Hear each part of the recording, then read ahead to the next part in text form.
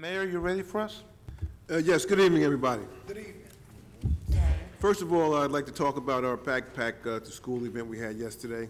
It was a tremendous event. We gave out over 1,270 backpacks, and we don't have one left over.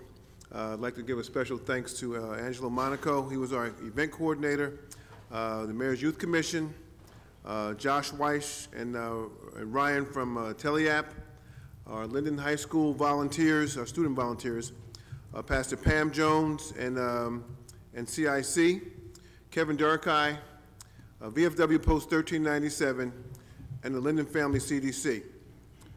Bernie Kordoleski and his wife Camille, and employees from Total USA, members of the Linden Fire Department, who we can always count on anytime we have any event. I thank you guys. You guys, you're outstanding.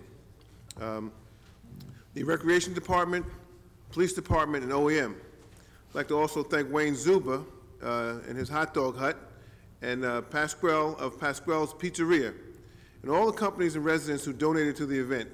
It's because of your efforts and hard work that we were able to have this successful event.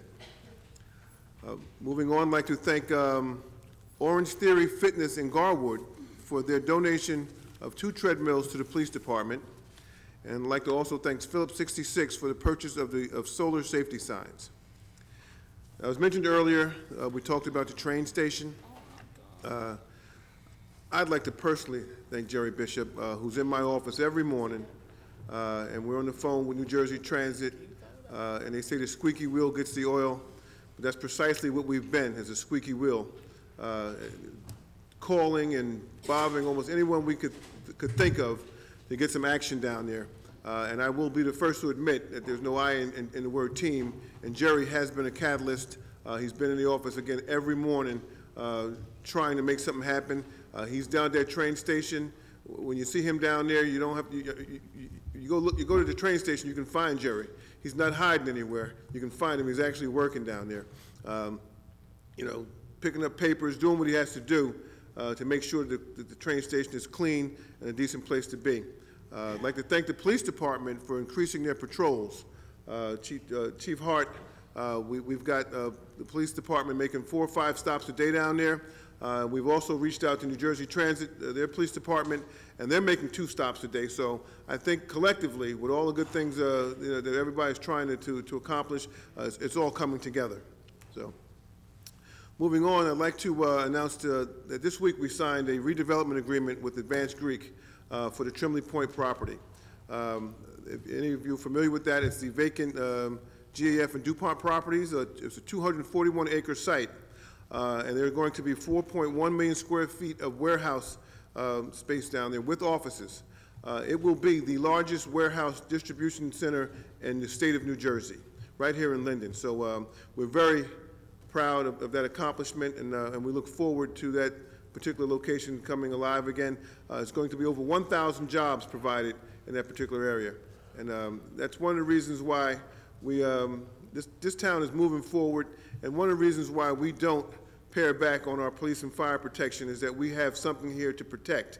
So we always make sure that we take care of our emergency management operations in this city. So, and that being said, I'd like to congratulate our new fire recruits, and not to single anyone out, but I just have to because I've known one young lady, Brianna Bornstead. She'll be joining the fire department with her dad, who's an excellent firefighter himself.